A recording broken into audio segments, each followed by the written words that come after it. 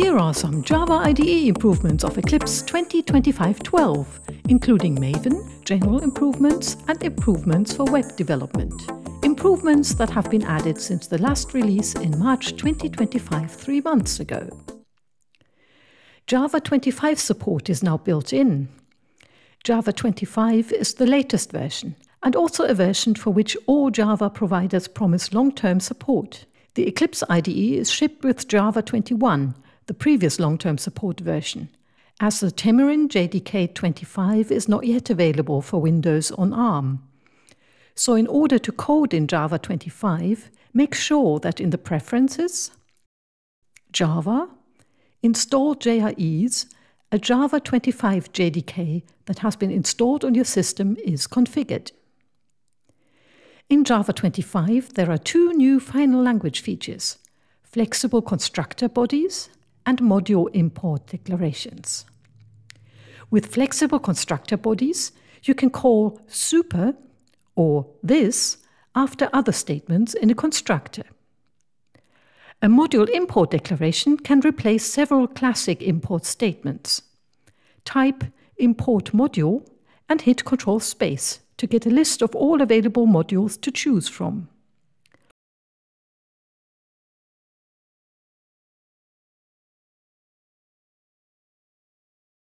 Organize imports, Ctrl-Shift-O, does not add module import declarations, but removes unused module import declarations.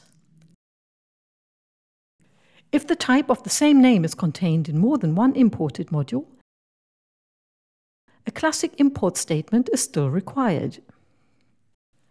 Markdown comments can be used with Java 23 or higher.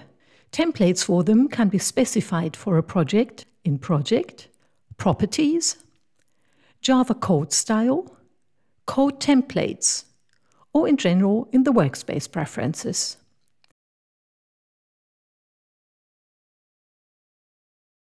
If you prefer Markdown comments over the classic ones, enable Use Markdown comments where available at the bottom. This will give you Markdown comments when, for example, generating getters and setters.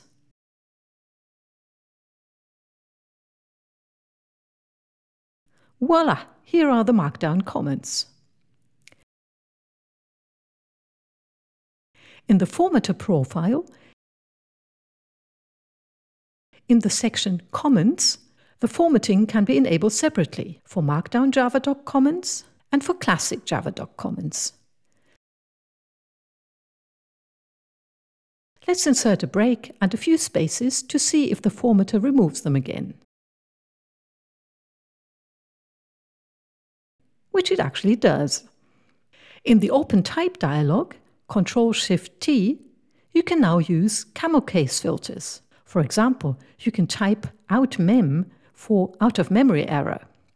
Previously, you had to manually insert asterisk wildcards between the camel case parts, but this is no longer necessary, unless everything is in capital letters. OME does not match out-of-memory error, unlike OOME or OM error. Camel case filters are handy, aren't they? The detection of errors and warnings has also been improved. In the past, the members of a deprecated class, such as fields, methods, or nested classes, were handled as implicitly deprecated. But according to the Java language specification, this was not quite correct. Members of a deprecated class must be explicitly deprecated. This has been fixed. You will no longer get deprecation warnings for members of a deprecated class that are not deprecated themselves. But you may get warnings for unnecessary suppress warnings annotations that were added for these deprecation warnings shown by mistake. To make you aware of non-deprecated members of a deprecated class, which are no longer handled as implicitly deprecated, the new problem info, the enclosing type, blah blah blah, is deprecated. Perhaps this member should be marked as deprecated too, will be displayed. Hit Ctrl-1 and use the new quick fix Add Missing Deprecated annotation to add it. Alternatively, hit Ctrl-1 and choose Configure Problem Severity to disable warn when members of a deprecated type are not deprecated by changing its severity from info to ignore.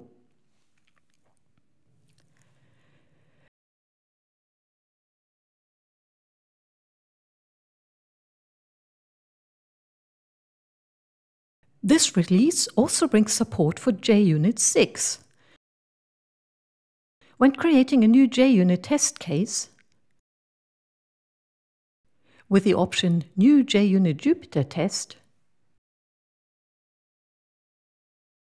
you can choose to add JUnit 5 or JUnit 6 library to the build path.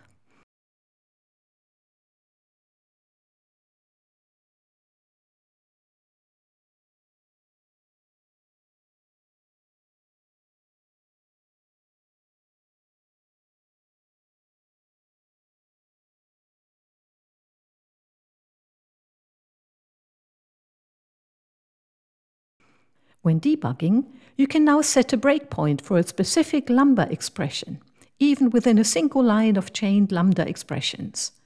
Right-click the left ruler and choose Toggle Lambda Entry Breakpoint. A dialog pops up with a list of all lambda expressions of that line. Choose one. Debug. And as expected, it stops at the entry of the chosen lambda expression.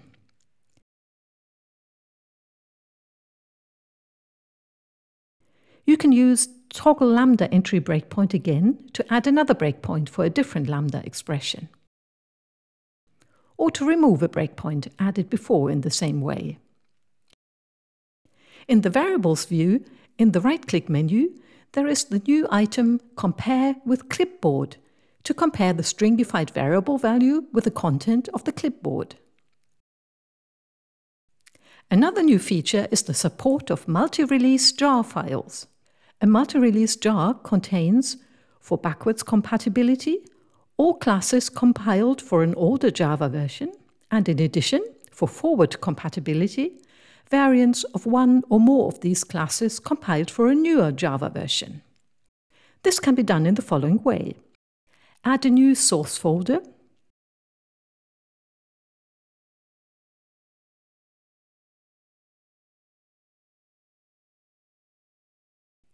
In the build path, in the tab source, change the new release option from project default to 25.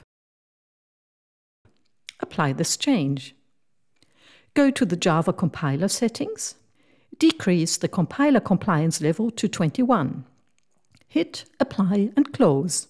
As you can see, errors show up in the class using Java 25 language features, since Java 21 is now used for the main code.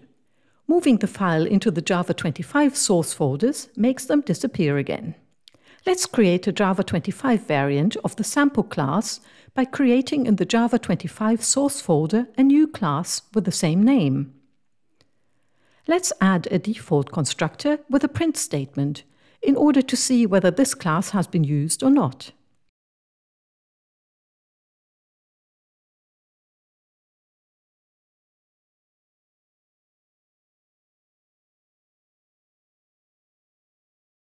When running it, the output on the console proves that the new class is used. But by running it with Java 21 instead of Java 25,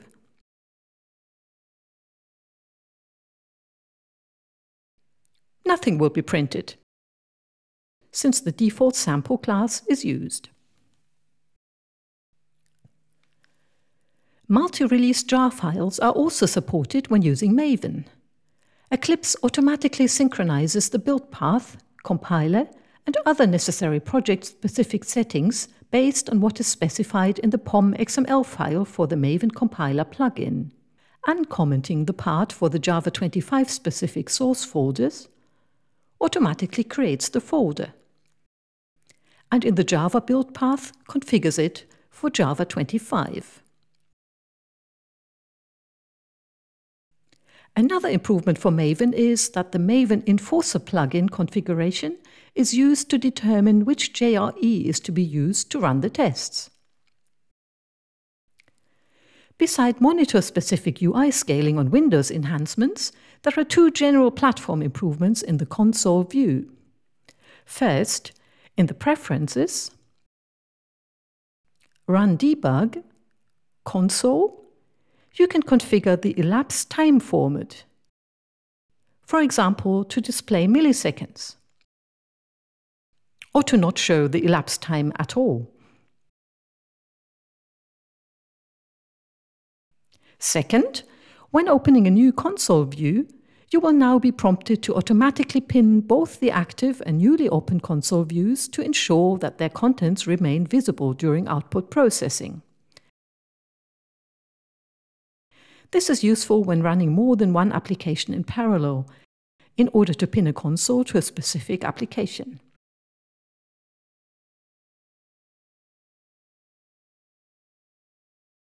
Otherwise, when the console is not pinned, the console switches to the application of the latest output.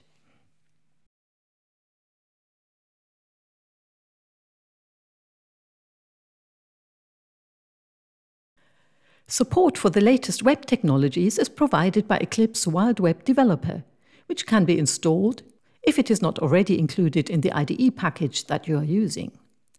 TypeScript is now supported up to version 5.9, offering new language features such as import defer.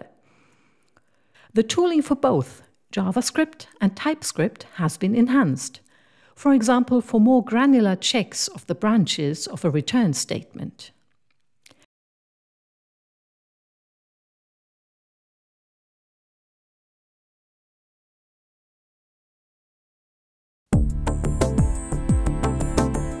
These were some of the Java IDE improvements of the quarterly rolling release December 2025. Thanks for watching and happy coding!